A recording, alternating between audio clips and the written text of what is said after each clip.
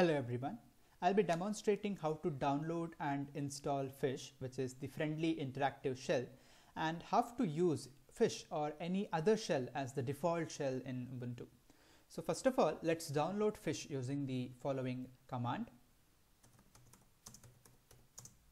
sudo apt install Fish. So it will ask for the password. Enter your sudo password.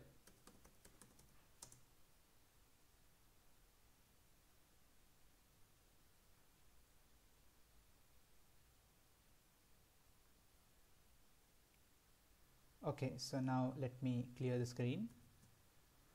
Now let me test whether the download was successful and whether we have installed Fish. Okay, so as you can see, it's telling welcome to Fish, the friendly interactive shell. So we have successfully downloaded and installed Fish. Let me go back to Bash now.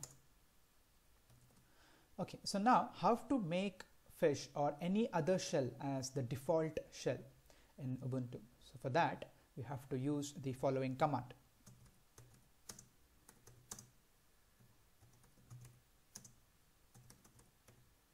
So here I have used Fish as the default shell in this following command.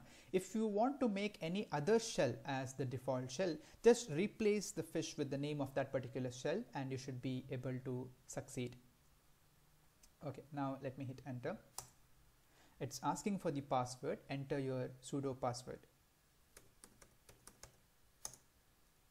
Okay, so now we have to log out and log in and open the terminal to check whether this command was successful. So let me log out.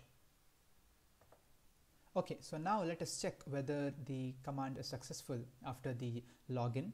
So let me open the terminal.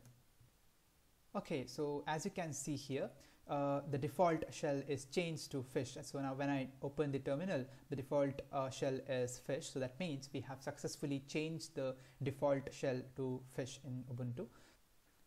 Okay, so in the similar way, you can change the default shell to any other shell of your choice. Okay, thank you so much for watching the video.